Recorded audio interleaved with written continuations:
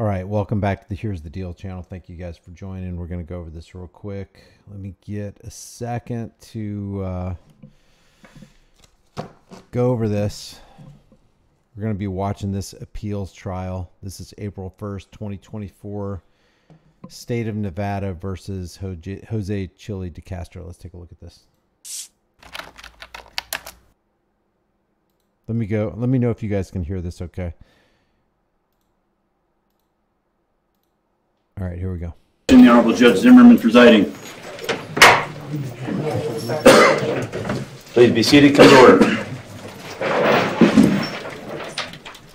All right, Jose de Castro, 23 CR 013015.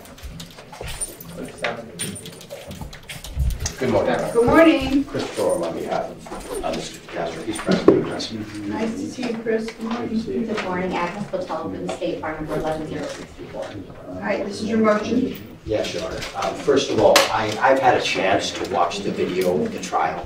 I watched Mr. de Castro come into the courtroom in an extraordinarily disrespectful fashion and refer to the marshal in the most inappropriate way.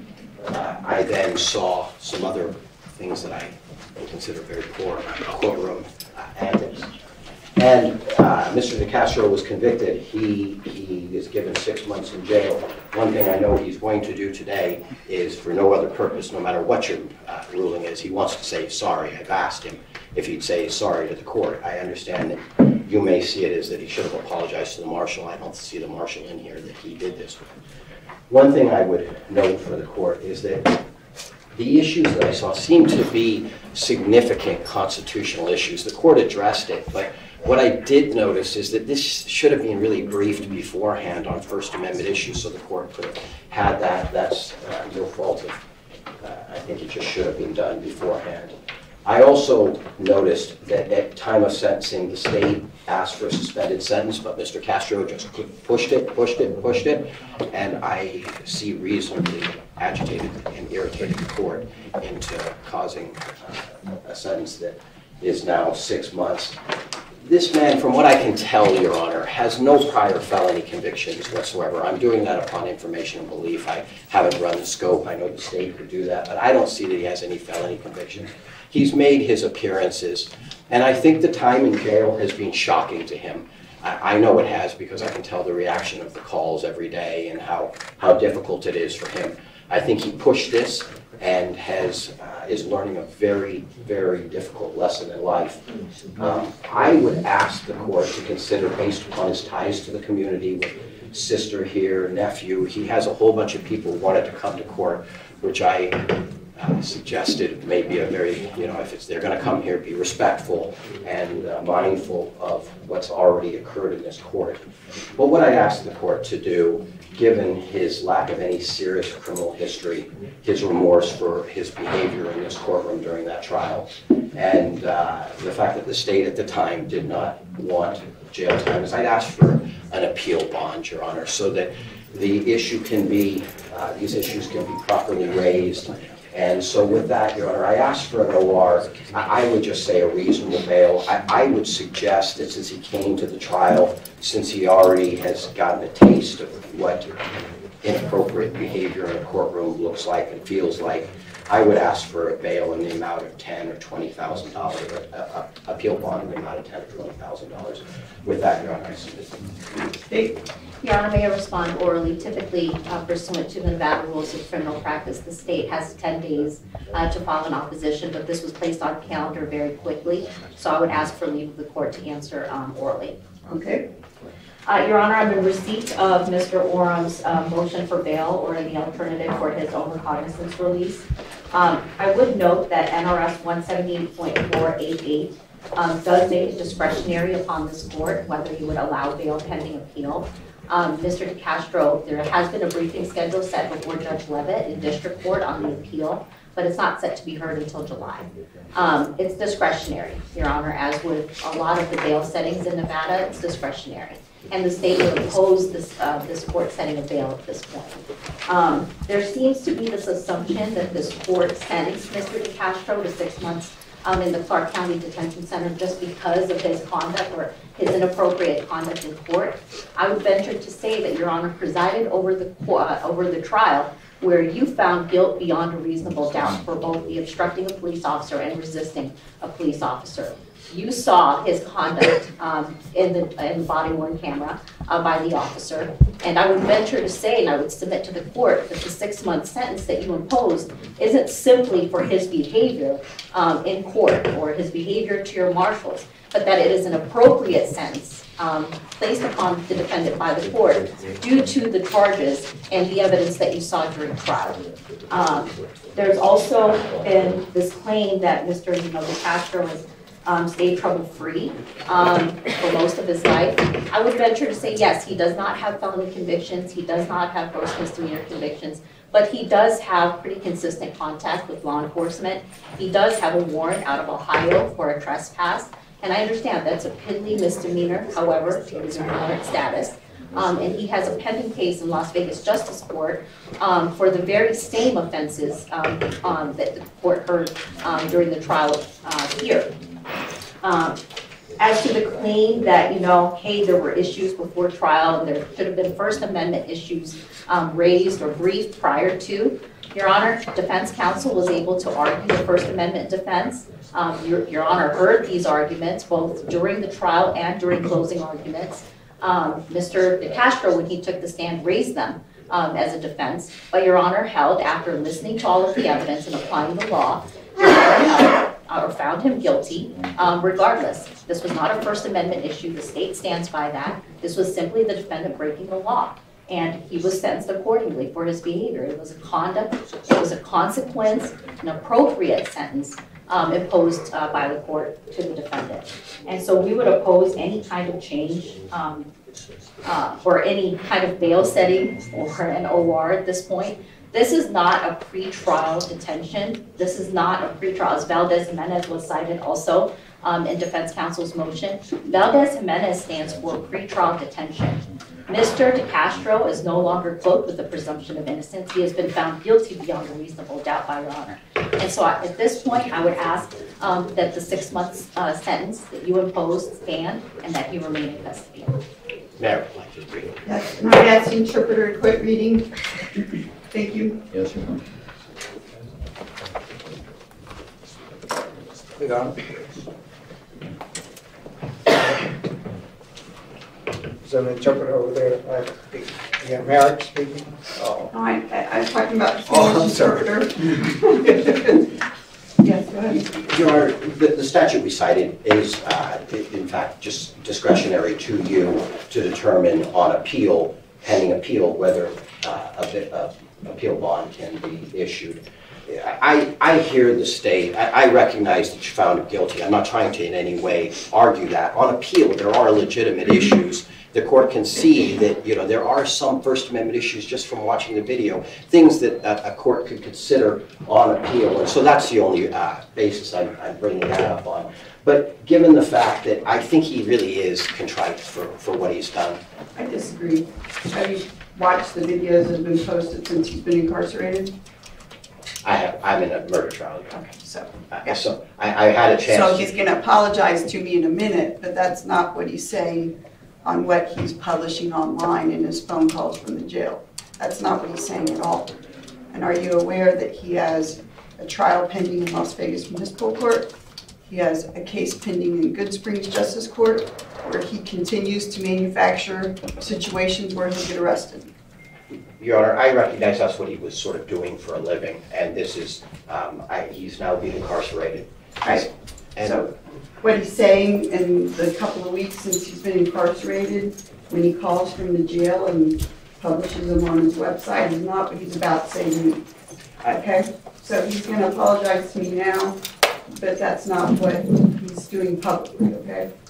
Yes, Your Honor, I hear that. I won't have him speak at this time, but I would still ask you to consider that there may be legitimate issues. I think there are for Judge Levitt to consider, and I think these are sort of issues of first impression. That was the other thing I saw, is that in the state of Nevada, I can't find any case law that specifically talks about this filming of police officers. What I would say to the court is I recognize that it's obnoxious behavior. That's what it appears to be. Whether it's protected is another thing that I think higher courts need to look at. But I can see if the court has already made up the court's manual. Well, I want to be clear. I did not have a problem with him filming, and I said that when I sentenced him. That was not the issue. It was the safety issues that he created with his behavior. And I also did not sentence him because of his ridiculous behavior in court. That wasn't why I sentenced him to jail. I sentenced him because I found him guilty beyond reasonable doubt, and I thought that was the appropriate sentence. I could have given him 180 days on each count and ran it consecutive for a year in jail, but I didn't. And his behavior was unacceptable in court, but that's not what I sentenced him for. I did not sentence him for his behavior in court. I sentenced him for his behavior for the 2 charges that he faced. Yes, sure. All right, so your motion is denied.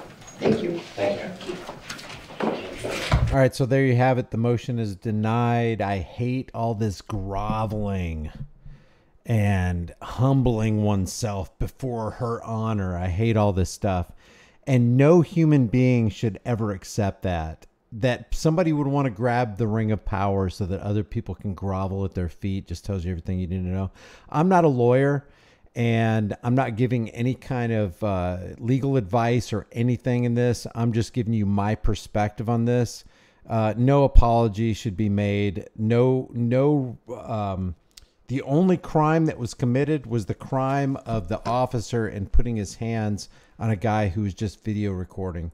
And I saw a couple people saying that Long Island Audit is being arrested as we speak right now. Maybe we can go to that. But also Jersey Watcher said something about getting out a story. And I guess Jersey Watcher's in the room. Jersey Watcher, if you want me to take a look at something, put it in the, well, just send me an email, contact@highimpactflix.com, Jersey Watcher. So if you got something you want me to take a look at, shoot me a video. Contact@highimpactflix.com. Here, I'll put it in the chat. This is for Jersey Watcher.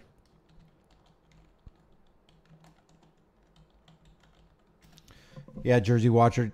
If you can do that right now, I'd appreciate it because I get covered up with emails and I just want to take a look at it and see what you got. But real quick on this, let me go back to when Orim, and people are asking, is this the same attorney that was defending Chille before? No, this guy right here is kind of like an appellate attorney. His name is Chris Orim. The other guy was Michael Mee. Listen to what this guy says. Court could consider on appeal, and so that's the only basis I'm bringing that up on. But given the fact that I think he really is contrite for what he's done, that shouldn't matter. I think he's contrite. I think he's apologetic. I think he's really, really sorry about what he did in court. That shouldn't even be weighed in this case. That should all be irrelevant. It should have been irrelevant in the first hearing where Judge Zimmerman, just gave him 90 days consecutive, 290 days consecutive for obstructing and resisting. It should have been irrelevant. What should have been relevant was there a crime committed? And Zimmerman, I'm talking to you. Was there a crime committed? Was someone harmed? Was there a real material victim? Was there a law broken? Was there a lawful order given? Did Chille not back up? Oh, maybe he didn't back up as much as Officer Bork would like him to back up, but there was no defining guideline. He didn't say back up 5 feet. I need you to back up 25 feet. He just said, I need you to back up. And then you allowed him to lie on the stand.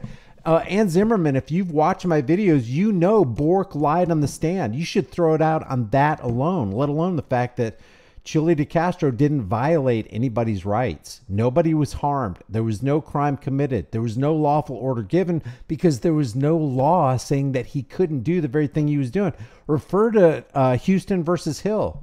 Roy Hill actually broke a city ordinance, and the Supreme Court said, hey, that city ordinance was unconstitutional. Of course he can record law enforcement officials as they're going about their duty. And I'm hearing that people are giving me credit for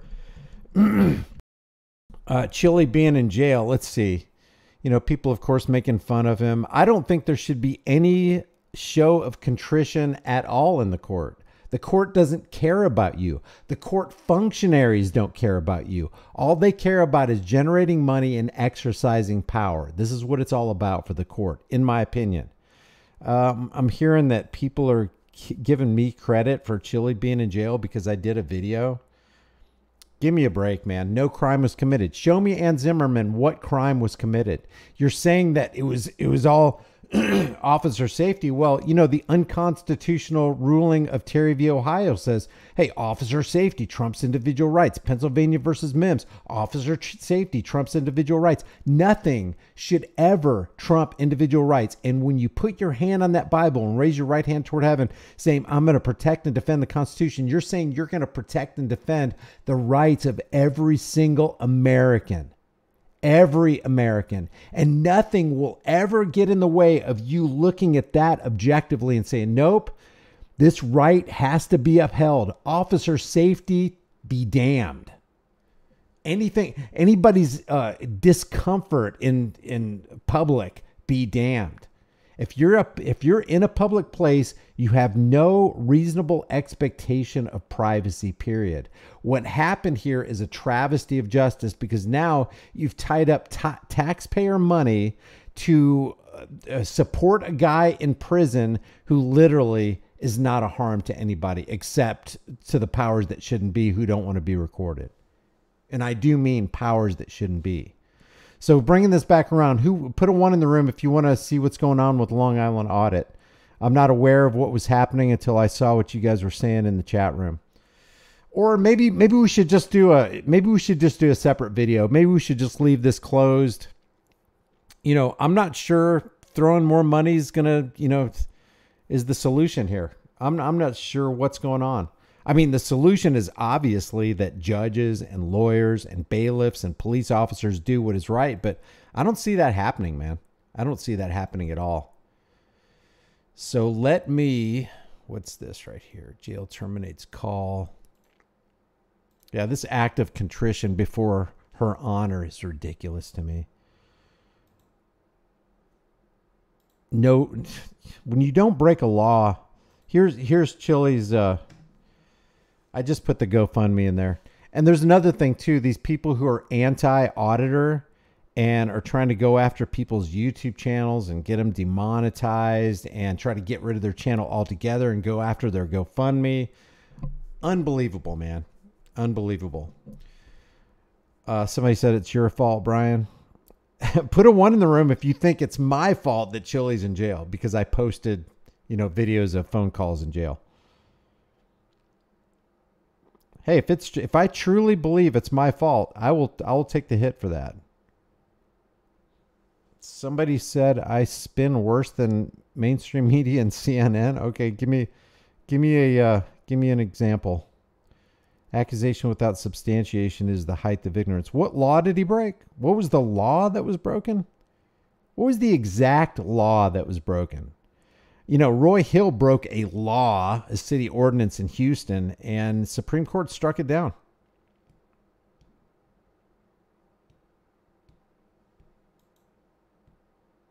What did I say? I can't remember what I said. I'll have to go back in the video. Did I say put a 1 in the room if you think it's my fault? So apparently a whole lot of people think it's my fault. All right, man. So here we go. Jersey Watcher. I don't see. Let me open my email. Jersey Watcher, if you're still on, just email me what you want me to cover, and I'll take a look at it. Let's see. Let me go back. Let me go back to my email here.